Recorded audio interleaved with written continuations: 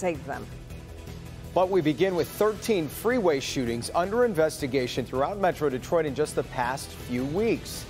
It's not the work of a single person, and there is no sniper, but violence on our roads is on the rise. Our Mara McDonald is live downtown in Mara. With a few exceptions, most of these shootings are directly attributed to road rage. Kimberly, that's right. And here's the thing. Road rage around here certainly is not new. But what's different this time is the volume of how many we have had of these in the last few weeks. And all of them involve firearms.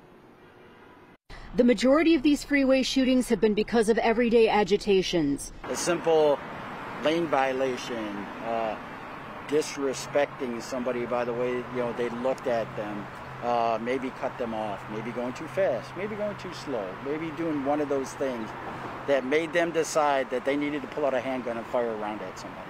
Only 2 of the 13 shootings have been domestic. Most of these are strangers who think pulling out a gun to show your displeasure at someone's driving is somehow normal. Just this evening, Detroit police were out on the Davison near 75 for the 13th shooting. The driver who was shot at didn't want his face shown, but gives you an idea how it all started. I was on 75 between 7 Mile and 8 Mile, and a guy was behind me. And he was at a high rate of speed, and he got up on me. He couldn't get by because, it's construction. This man says the other driver tried to squeeze through and sideswiped his car, but then pulled over and told him to follow him. That's when he says it came to shots. And virtually all of the accused shooters had illegal firearms. We haven't had this many road rage incidents without firearms, let alone with firearms.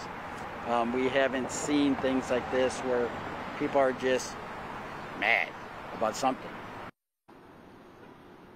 Back here live, the word from MSP tonight is just let it go. It's not worth trying to shoot somebody or potentially killing somebody because they cut you off in traffic. So far, the numbers look like this. 12 of these incidents have been in Wayne County, 1 in Oakland.